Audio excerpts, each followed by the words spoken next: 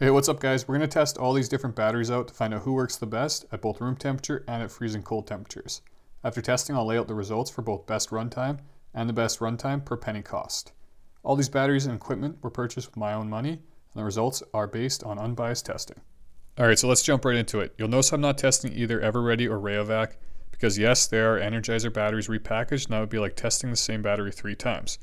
I also won't be testing dollar store batteries because they are mostly all carbon zinc, meant for long, low draw, and aren't comparable to a heavy draw test we'll be using for the alkaline and lithium batteries. First test will be at room temperature. This device allows me to drain the batteries while recording output and time to depletion. The first battery is Energizer Max Alkaline. I'll set it to 500 mAh discharge. The next is the Walmart Great Value battery, followed by the Amazon Basics Alkaline, and the fourth is a regular Duracell Alkaline battery. So we'll zoom in on the screen, I'll let them run, and as you can see on the screen, all the batteries began at 100%. The Energizer Max has already dropped down to 96%.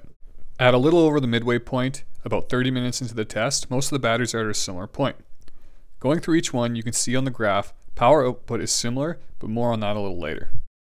As I select through each battery, you can see at the top, each one is about 21 to 22 degrees Celsius, sitting right at room temperature, and the cap output is about the same.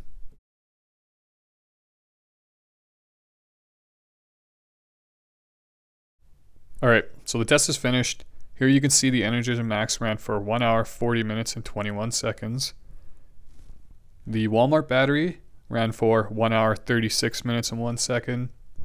The Amazon ran for 1 hour, 20 minutes and 57 seconds. And finally the regular Duracell ran for 1 hour, 49 minutes and 26 seconds. That's about a 30-minute difference between the top and bottom end. But let's try the other 4 and put the results all together.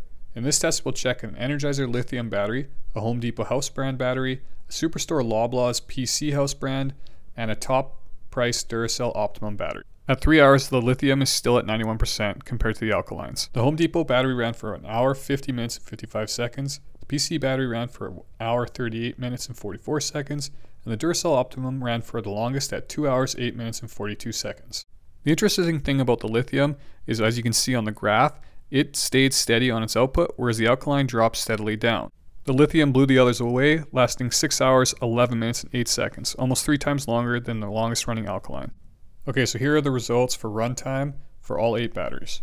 But more important than who ran longer is how much it cost for each battery to run that long. So here's a breakdown of each battery's individual cost versus how long it ran for. This is what you get for your money, and arguably more important.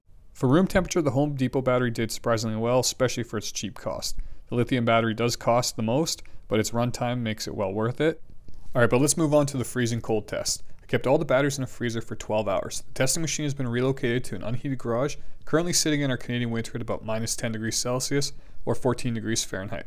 We'll run the batteries 4 at a time in the same order. I'll wipe the frost off the screen so it's a little easier to read. You'll notice the device reads the batteries at 0 degrees Celsius. That is as low as the device can read. And despite being in a cold environment, as the batteries discharge, they will warm up internally. Okay, on the freezing tests, we're over midway through at only 20 minutes. The 4 alkaline batteries are all pretty low. Okay, the first 4 in the cold are done. The Energizer Max ran for 1 hour, 11 minutes and 44 seconds. The Walmart Value ran for 1 hour, 7 minutes and 48 seconds. The Amazon ran for 1 hour, 15 minutes and 52 seconds. And the Duracell ran for 1 hour, 21 minutes and 15 seconds. All about a half hour less runtime in the cold. Okay, the last 4 batteries are in. The PC battery capacity dropped straight to 15%. To make sure it wasn't the reader, I reinserted the battery, but as you can see, the cold destroyed the capacity and it quickly dropped back off, as did some of the other batteries, just not as extreme. I'm going to speed this up a bit so you can see at only 2 minutes into the test, the PC batteries already dropped down to 8% and the other battery capacities are declining. Jumping right to the end for the results, the lithium battery, no surprise, ran for 5 hours, 52 minutes and 41 seconds. The Home Depot did good at 1 hour, 14 minutes and 8 seconds. The PC only ran for 4 minutes and 21 seconds. And the Duracell Optimum did 1 hour, 33 minutes and 18 seconds. So the final results are, for strictly runtime, here they are. No surprise, the lithium and the cold came out ahead. So here's the best bang for your buck in the cold. The lithium will run the longest, but some of the cheaper batteries are so cost effective you could cycle 2 or 3 in the same amount of time. The Home Depot again surprised with its runtime for an alkaline battery. The one thing to keep in mind with some of these house brands like Amazon is they are made by other manufacturers, and that can change from year to year as contracts change. Where I would put my money is on the two that came out consistently on top, both in warm and cold testing. Additionally, one thing to keep in mind, any battery that leaks will make these runtime tests not matter per penny. Depending on your use and the climate where you live, one type may leak more than the other.